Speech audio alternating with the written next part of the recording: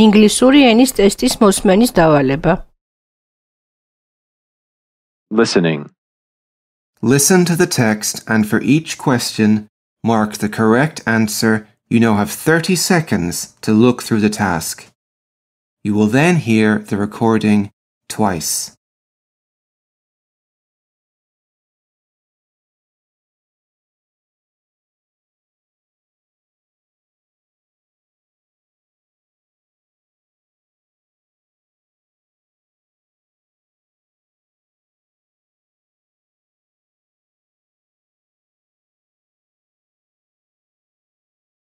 The history of the English language. Most people know that the English language is spoken by millions of people around the world. However, few people are aware of the history of the English language. Today, English is one language, but in some ways, it's a mixture of many different languages. The English language is most closely related to a group of languages called the Germanic languages. This group also includes languages such as German and Dutch. About 1,500 years ago, these languages were not yet distinct from each other. Some of the people of Germany and the Netherlands then moved to England. Those people were called the Anglo-Saxons, and their language then evolved into English. Most of the basic words of the English language are derived from these very old Anglo-Saxon languages. For example, words for the parts of the body, for numbers, and for animals are mostly Anglo-Saxon words. Some new words were brought to England over 1,000 years ago by people who came from the Scandinavian countries of Northern Europe. Many words that begin with the letters SK, such as skin and skill, are Scandinavian words.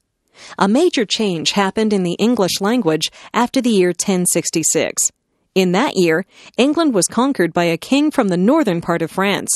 He and his followers spoke French, so French became an important language in England. During the next few hundred years, the English language absorbed a very large number of French words. In fact, today's English dictionaries contain more words of French origin than of Anglo-Saxon origin. Part of the reason why the English language has so many words is that it often has two words for each idea, one word of Anglo-Saxon origin and one word of French origin. Many more words entered the English language a few hundred years ago when science and technology became more widespread. Most scientific and technical words are derived from words of the ancient languages of Latin and Greek. Because there are so many of these scientific and technical words in the English language today, the influence of Latin and Greek has been quite large. Other languages have also contributed many words to the English language. Some words have come from the Celtic languages, spoken in Ireland, Scotland, and Wales. Many words have been added to the English language by immigrants who came to North America from various countries of Europe. Also, many more words have been adopted from the native languages of North America, Australia, and the Pacific, and from the languages of the peoples of Africa and Asia. All of these words have made English a very interesting language.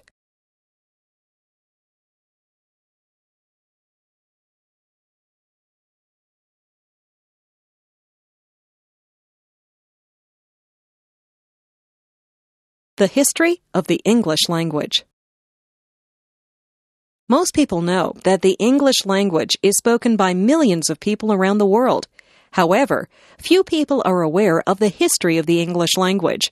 Today, English is one language, but in some ways, it's a mixture of many different languages. The English language is most closely related to a group of languages called the Germanic languages. This group also includes languages such as German and Dutch. About 1,500 years ago, these languages were not yet distinct from each other. Some of the people of Germany and the Netherlands then moved to England. Those people were called the Anglo-Saxons, and their language then evolved into English.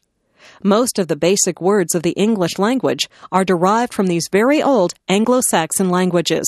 For example, words for the parts of the body, for numbers, and for animals are mostly Anglo-Saxon words. Some new words were brought to England over 1,000 years ago by people who came from the Scandinavian countries of Northern Europe. Many words that begin with the letters SK, such as skin and skill, are Scandinavian words. A major change happened in the English language after the year 1066. In that year, England was conquered by a king from the northern part of France.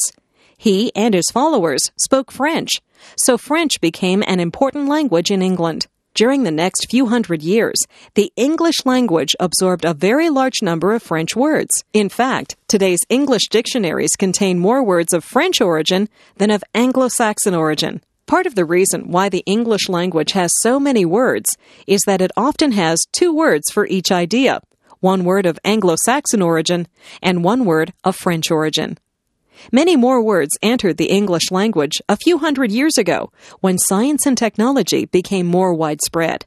Most scientific and technical words are derived from words of the ancient languages of Latin and Greek. Because there are so many of these scientific and technical words in the English language today, the influence of Latin and Greek has been quite large.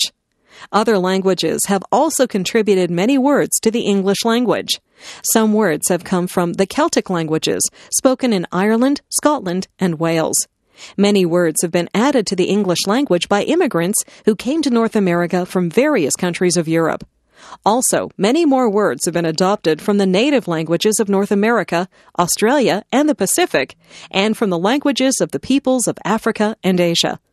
All of these words have made English a very interesting language.